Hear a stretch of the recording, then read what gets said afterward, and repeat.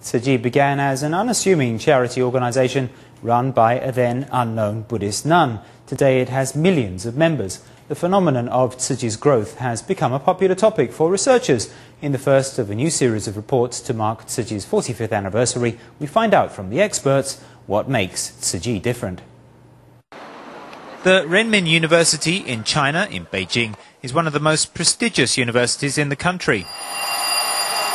慈济功德会，它创始于1966年，到现在整整45年了。 This is a class for doctorate students. Every semester, a 90-minute lecture on Tzu Chi is presented by Wei Dedong, an associate professor of the Institute for the Study of Buddhism and Religious Theory. 能在短短的45年内 Within the short space of 45 years, Master Zheng Yan was able to lead a small religious group to become an international non-governmental charity organization. I see Tzu Chi as being the pinnacle of modern-day Chinese Buddhism. Zheng Yan and the Buddhist Tzu Chi movement. In Taiwan, Associate Professor Huang Qianyu at the National Tsinghua University's Institute of Anthropology wrote a book entitled Charisma and Compassion, Zheng Yan and the Buddhist Tzu Chi movement, based on 15 years of fieldwork and research in the United States, Taiwan, Japan and Malaysia. Master Zheng Yan has both masculine and feminine qualities. She's also a leader who possesses great authority and motherly compassion at the same time. Also capturing the interest of academics in the United States, the Tzu Chi Foundation was the first Taiwanese charity organization to have been chosen by the Harvard Business School as a case study. At Harvard University, I spoke about Tzu Chi's mobilization of volunteers, as well as the idea behind the execution of our long-term relief programs. The lecture was a confirmation that Tzu Chi has been recognized by a world-class management school. Taking Buddhism to the next level, Tzu Chi has become a popular research topic among scholars at home and abroad. In fact, Sakyamuni Buddha is our teacher, who enlightens us about life and giving. His spirit has been faithfully replicated and practiced by Tzu Chi. Innovating the ancient scripture of Buddhism, Master Zheng Yan realized that the modern-day Buddha should be one of putting compassion into action. Since the moment the Tzu Chi Foundation was conceived, Master Zheng Yan has been working towards establishing the Tzu Chi Order of Buddhism, a goal which was realized in 2006 upon the Foundation's 40th anniversary. 慈济的宗门已经展开了，可以看到了，全球慈济人呐，那在不同的国度啊，不同的环境中，他们展开了这样的慈济法门，已经呢，人人都知道，佛教有慈济。 慈济是在佛教中，不只是人认定了慈济，也认定了慈济的法。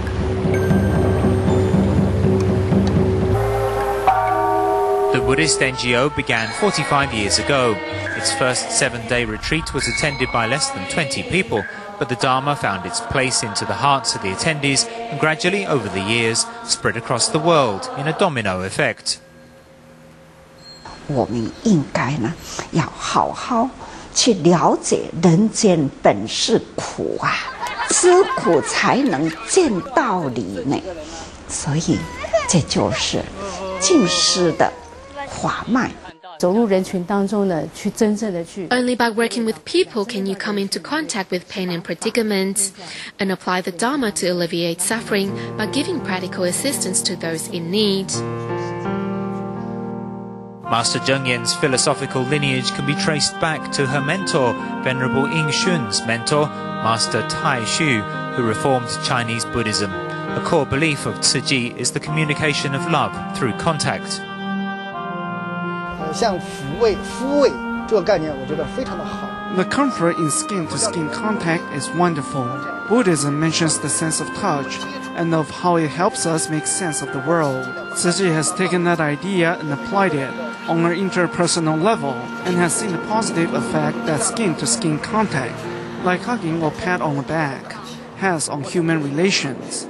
This notion of physical connection is rarely recognized or given importance to by other religious organizations.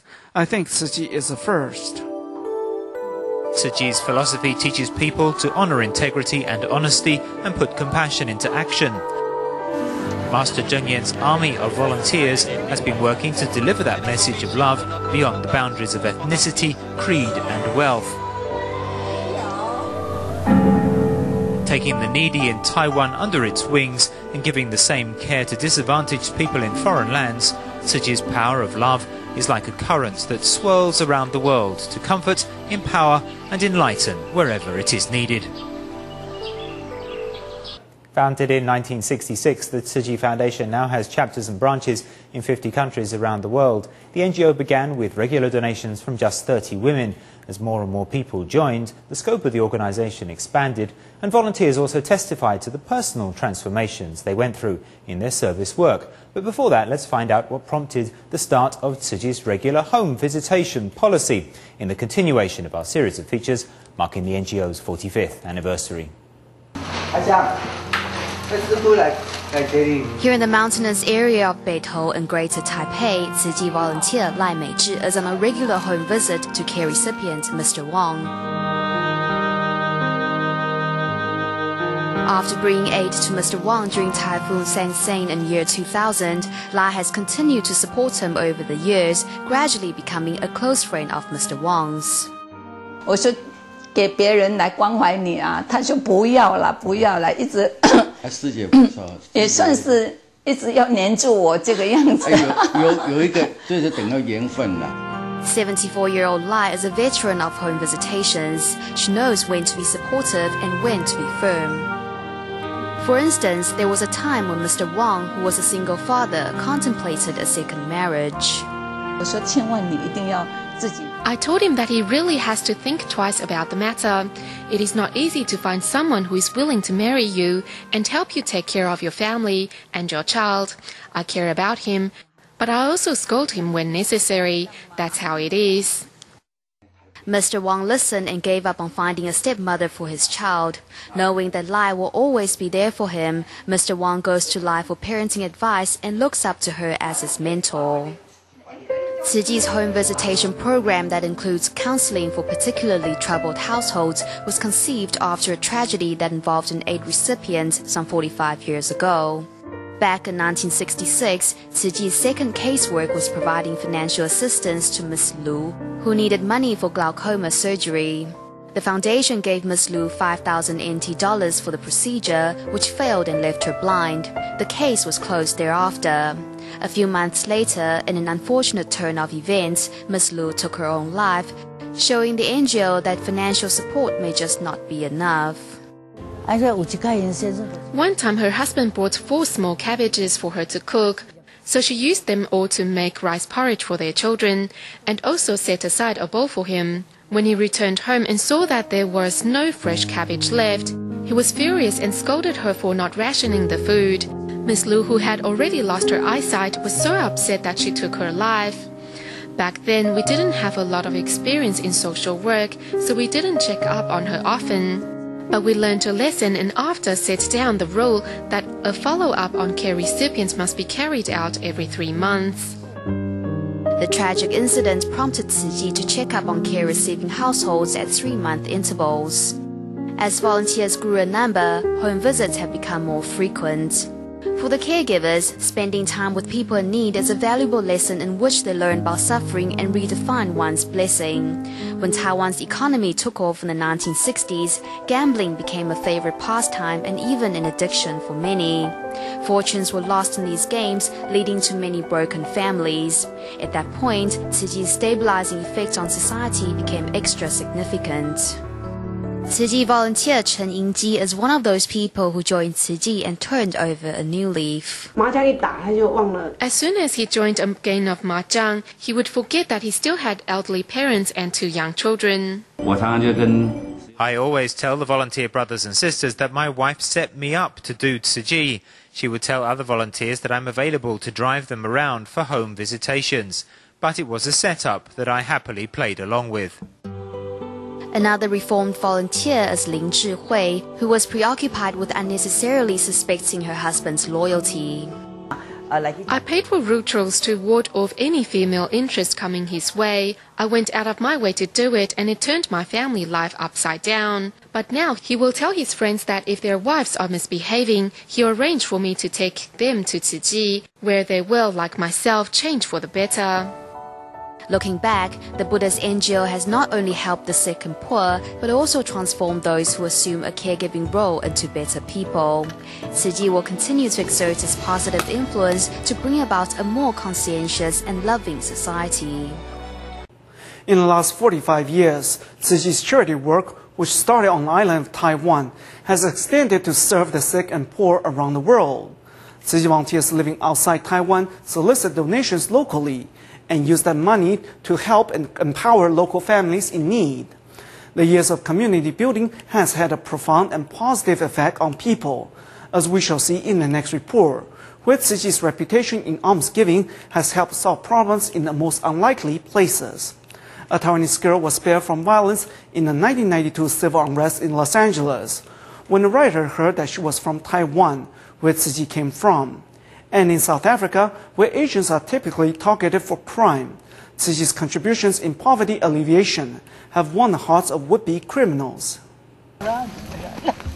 South Africa first saw Tzu Chi in 1992 when it started with poverty relief projects. In the beginning, the Taiwanese volunteers were met with safety concerns.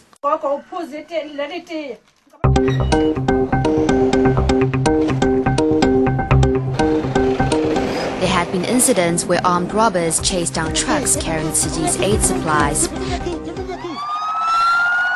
However, the situation has much improved with Tzu Chi's ceaseless efforts and charity. I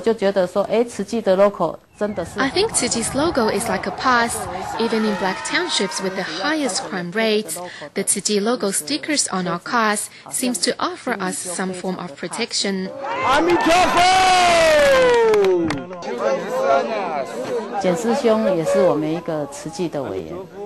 Brother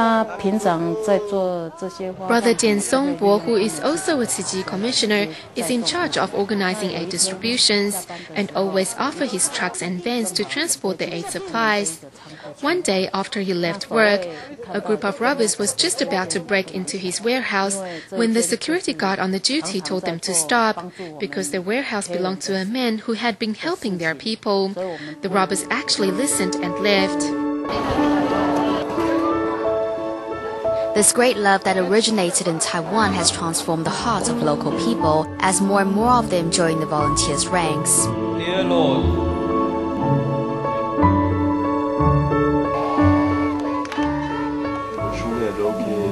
Mostly Catholics, the Zulu volunteers of the Buddhist NGO actively spread the message of love that knows no racial or religious boundaries.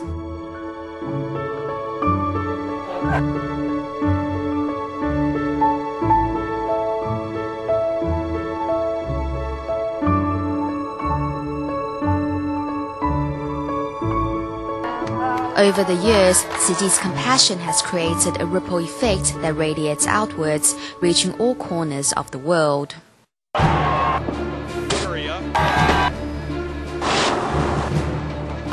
In April 1992, a Korean African-American conflict led to days of rioting, violence and looting in Los Angeles, USA. Tzu Chi volunteer Liu Shen in Taiwan received a call from one of his donating members whose daughter had narrowly escaped the unrest. 那黑人同胞碰到他就问他说：“你是韩国人吗？哥雷亚吗？” 他说 No. She was stopped by an African man who asked her if she was Korean. She told him she was from Taiwan, and he replied, "Taiwan Tzu Chi? Okay," and became really polite. He then escorted her out of harm's way and pointed out to her the safer routes. Apparently, the man received help from Tzu Chi after the 1989 San Francisco earthquake. The connection between the two disasters is hard to establish, but it seems that Tzu Chi's charity efforts have indirectly saved a Taiwanese girl from danger. All over the world, the blue and white clad aid workers are giving back to their communities, watching over and taking care of those neglected by society.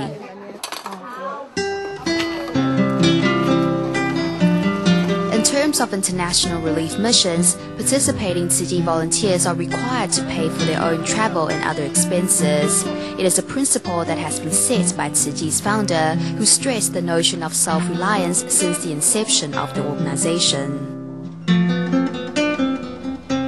Dharma masters residing at the Jingsi abode work for their food, and donations from the public are allocated according to the donor's will.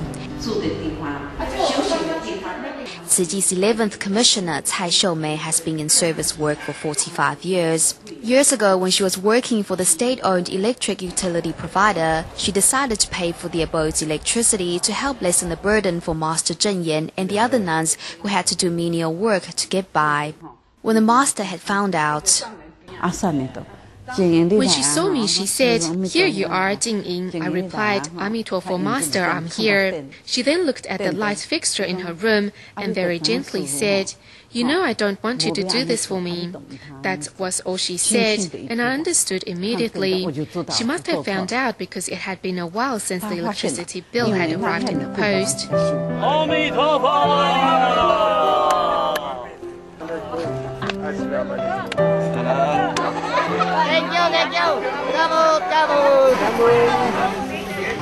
For 45 years, Tzu Chi's idea and practice of self-reliance and selfless giving have inspired countless people around the globe to put others before themselves to make the world a better place. Tzu Chi's 45 years of history is built on a concrete foundation of love and compassion that transcends the boundaries of ethnicity, creed, and nationality. In the continuation of our series of reports that commemorates the Foundation's 45-year milestone, we look at how the world has come to recognize Tzu Chi's commitment to humanity.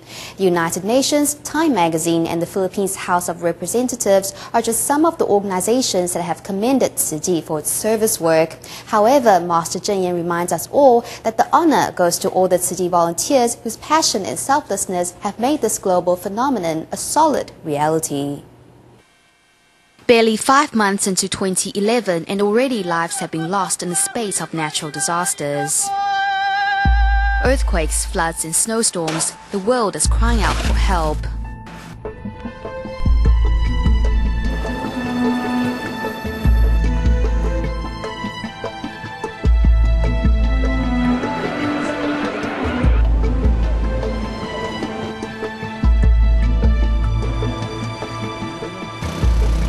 The mandatory blue and white uniforms for easy identification and uniformity may have blurred each Tzu Chi volunteer's individuality at face value, but the selflessness is the essence of service work when every volunteer humbles him or herself to a bigger whole.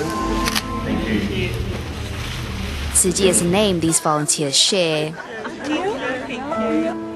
In the aftermath of Typhoon Kutsana, which ripped through the Philippines in 2009, what was an emergency relief operation by Tzu Chi extended into a project to rebuild the city of Marikina. Led by volunteers, throughout the city, typhoon survivors began incorporating recycling into their daily lives. And after 17 years of charity commitment in the country, in February 2011, Tzu Chi's work was formally commended by the House of Representatives. It's not just an award, but more importantly, it is stating to the public that our role model should be an organization like the Tzu Chi Foundation. The organization from Taiwan also stepped into mainland China 20 years ago, when the relation between the two countries was much icier and more precarious than what it is today. The fact that we are a religious, volunteer-based, non-government organization that works closely with people and holds regular retreats make us a politically sensitive group in mainland China. Even under such delicate circumstance, the Chinese government still recognized us as the first foreign NGO to operate with a license in the country. Dharma Master Cang Hui is a monk from Hebei province. He founded the Hongde Homes that runs 3 orphanages, taking under its wings more than 200 children from poor backgrounds. When asked what prompted him to launch into philanthropy, he said it was 16 years ago when he took part in a 4-day Tzu Chi aid distribution in Hebei. He said Tzu Chi's great love and compassion won him over completely, illustrating for him where Buddhism should be heading. In March of this year, Taiwan's TVBS senior news presenter Fang Nianhua went on an assignment as a reporter with the Tzu Chi disaster relief team to Quaker, Japan, while also serving as a volunteer. I think my biggest realization from that trip was discovering that compassion needs to be inspired. It is our duty to seek out opportunities to awaken this love in us. Sometimes when we see Tzu Chi volunteers serving others, we think this is what they signed up for, thus it is their duty to do so. We admire them for it, but at this stage in life, we don't have time for that. After my assignment, I realized that whichever stage we are in life, we need to give ourselves the chance to be inspired. It's God's way of opening a door in our hearts. On July 19, 2010, the Tzu Chi Foundation was awarded a special consultative status by the Economic and Social Council of the United Nations. Such recognition is a great honor, but also a reminder of the added responsibility towards humanity for the NGO's founder. 菩萨就是为了救助苦难众生。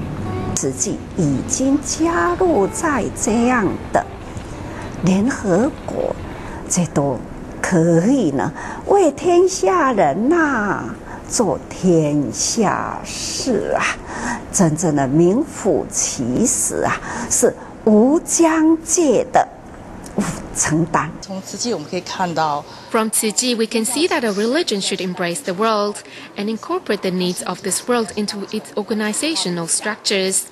Globalization can also begin at grassroots level, even emanating from Chinese communities.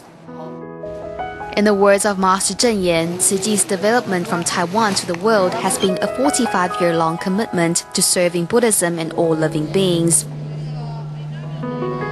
Its army of volunteers will continue to bring light and hope to the dark corners around the world.